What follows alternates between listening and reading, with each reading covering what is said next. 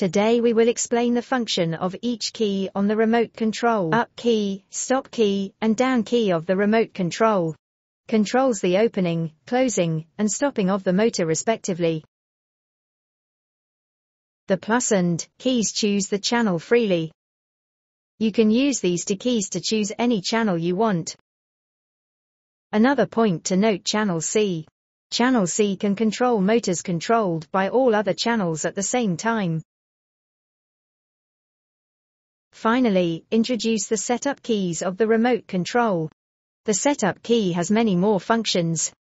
I'll tell you more about that later. Position of the setup keys varies depending on the remote control. Like this remote control Z. Setup key in this position. The setup key for this remote is on the next to the charging port. The setup key of this remote control is on the back.